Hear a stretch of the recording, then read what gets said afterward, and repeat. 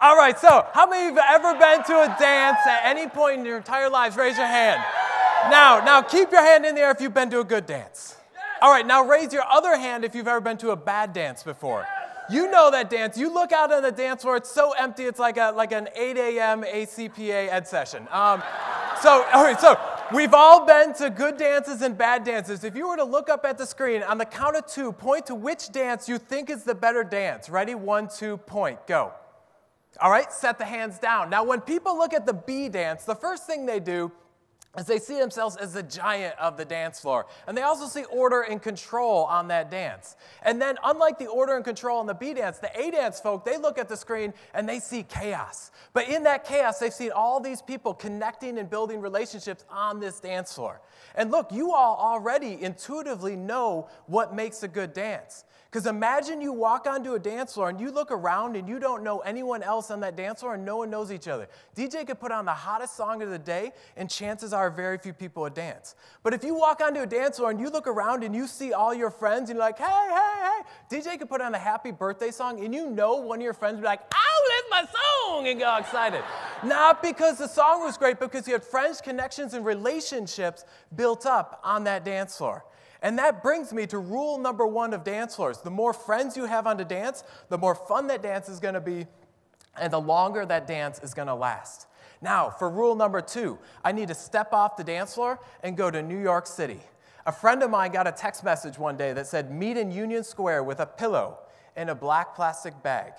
When the clock strikes 2, pull out your pillow and begin pillow fighting. He didn't know how many got the text message or how many are showing up, but he says, I'm totally going. So he takes his pillow, puts it in a black plastic bag, walks down to Union Square. This is what it looked like in the morning. And this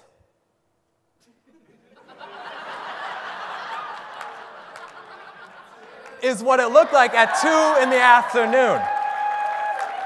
5,000 people showed up for this pillow fight in Union Square. And look, if you look at it from the top down, it looks exactly like a massive dance floor where the most engaged people are in the center. They're so engaged, they have feathers poking them in their eyes and they're like, ah! And then you have the least engaged people who are all the way at the edge. They're just trying to get to work via the subway and they're like, what the heck is going on? Right? So this brings us to rule number 2 of dance floors, is that there's different levels of engagement, and each level of engagement wants to be treated differently. And once we recognize that level of engagement, then we can start connecting to those people in different ways.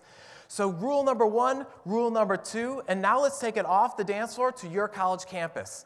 And imagine you have the moment to look down. According to the National Survey on Student Engagement, 60 to 84% of students will never participate in any college-sponsored activity. That means we have a dance where 84% are off to the side looking at us going, psh, try to get me to participate.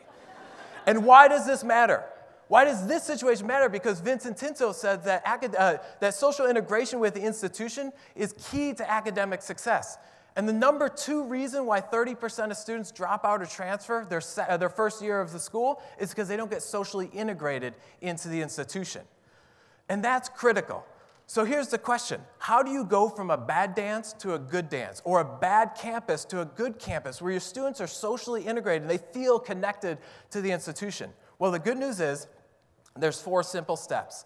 Step number 1, introduce yourself. Hey, my name's Tom. Hey, my name's Tom. Hey, my name's Tom. Step number 2, introduce people to each other. Have you met? Step number 3, connect people together around shared interests. You should totally connect with you because you two both love peanut butter. Step number 4, get out of the way. It's not about you, it's about them connecting with each other. This is a critical moment because this is when you stop becoming the gatekeepers of engagement and start becoming the facilitators of engagement. And it looks like this.